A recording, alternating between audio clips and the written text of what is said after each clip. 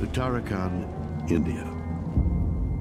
High atop the Himalayan mountains sits a small body of water called Roopkund Lake. For most of the year, the lake's waters are frozen. But during the summer months, as the snow and ice slowly melt away, a bizarre spectacle is revealed. Roopkund Lake is a place high up in the Himalayan mountains in the northern part of India. It's close to the second highest mountain in India, and it is mostly unremarkable, other than the fact that we have thousands of human bones scattered around the shores of this lake. And that really is something which is exceptional. Now, these bones have been known about for a very long time. The site is visited by locals and by tourists and backpackers who have interacted with the bones. As people have come by, people have picked the bones up, they've stacked them into piles, and in many cases walked off with them. So this location is an interesting example of how humans interact with bones. There are still a lot of unanswered questions. Did all those individuals die there, or were they taken there from somewhere else? Is it possible that in the past there were ceremonies about disposing of bodies in this location that have been lost to time? We know that we have the remains from something like 600 to 800 human individuals. These bones are from adults. For many years, there was a common assumption that all of these individuals had all died as a result of one catastrophic event. Most mass graves that we see around the world are the results of one event. A mass slaughter, a mass catastrophe. In the case of Roopkund Lake, you see something different. Looking at the bones, people have been able to figure out that there are several different population groups that are located in this lake, separated by hundreds, possibly even 1,000 years. So it clearly was not one event. Clearly there was a series of events around this lake that led to people being here. Experts have had trouble explaining why so many groups of people journeyed to this lake at different times over the course of centuries and died. It's a fascinating story. And recently, the collection of bones has become even more mysterious. In 2019, scientists from Harvard University conducted a DNA study and found that some of the people who died at this lake came from far away. Very far away.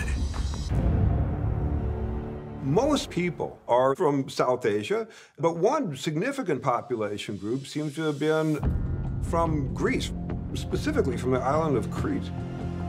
So one big question is, what was a bunch of people from the island of Crete doing up in northern India, even to begin with? Let alone how were they ended up at the bottom of Roopkund Lake. The only thing which really makes any kind of sense is the idea that they were on a pilgrimage through the mountains. Now, this is documented and known in recent times. There is a pilgrimage which is made by people following the Hindu faith who will travel through these mountains. Is it possible the bones in Roopkund Lake are the remains of unlucky travelers on pilgrimage through the Himalayas? And if so, what caused their demise? Some experts believe a clue may be found in a local legend involving a Hindu goddess named Nanda Devi. Nanda Devi is a mountain goddess that oversees the second tallest mountain in India. There are shrines built to her throughout the mountain. So there's this legend of a king and queen, and there are many attendants making their way up the mountain to one of these shrines. They were being boisterous and festive as they approached the shrine. And Nanda Devi was insulted by that. She felt that they weren't respectful enough of this sacred space.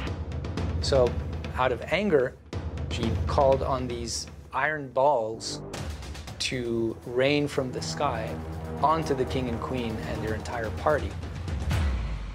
Now, this is believed to be the explanation for at least some of the human remains that were found at the bottom of this lake on the mountain. Many of them died from blunt force trauma to the skull. This is an area without a lot of tree cover, without a lot of shelter. It's also an area that is known for intense hailstorms. Hailstorms with hail as big as your fist. And you can imagine if you're out in a caravan, a pilgrimage, and all of a sudden this massive hail comes down in this area that could take out people regularly over 1,000 years time period.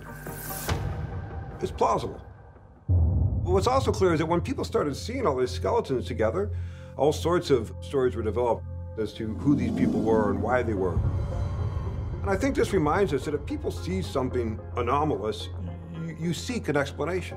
But if you see a whole bunch of skeletons in one place, people are going to try to explain it.